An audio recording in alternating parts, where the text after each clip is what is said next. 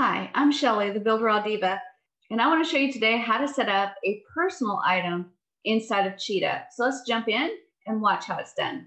All right, I'm in my Cheetah website, and now I can actually choose to save one of these panels or any element as a personal item. So I'm going to go ahead and save this panel because I really like the way I designed this panel, and I may want to use it again for either another page on this site or on a different website altogether.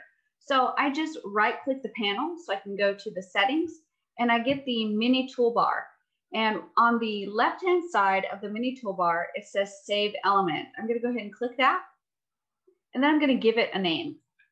Once I give it a name, I just click save as personal element. And now this is actually saved. Now because it's a panel, it's going to be saved in the panel area. So let's take a look at that. Let me move myself out of the way here. And I'm going to go to personal. And then I'm going to go to panel, and then here's my panel settings. I'm going to click that. And if I go all the way down to the bottom, you can see where it says Shelly's element.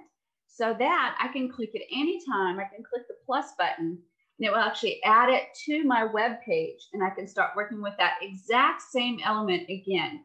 Now you can do this with elements as well.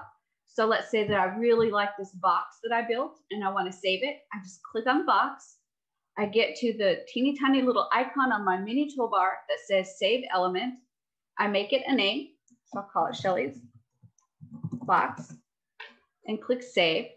And now it's going to be listed in a little bit different areas. If I go up here and I go to personal and then elements, it's going to be a little bit different. So this is a box. So I'm going to look inside these elements here and I'm going to choose box. And then I scroll all the way to the bottom and there's Shelly's box right there. So that's how you save panels and elements as personal items inside of the Cheetah editor in BuilderAll.